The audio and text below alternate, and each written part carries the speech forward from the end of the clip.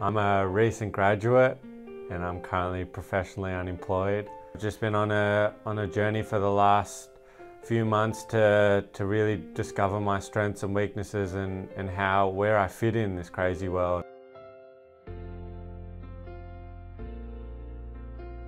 Yeah, I don't think a lot of people from my generation or around my age really understand the value of human skills.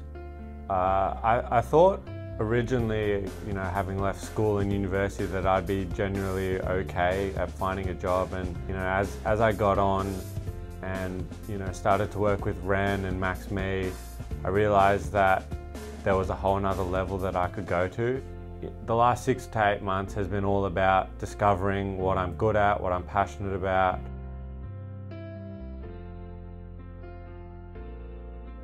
The more I've reflected on it and the tougher it's been to find work, the more I've understood that Maxme and the work with Ren has been invaluable, and it's meant that I feel really comfortable going into interviews or whatever else it takes to find a job.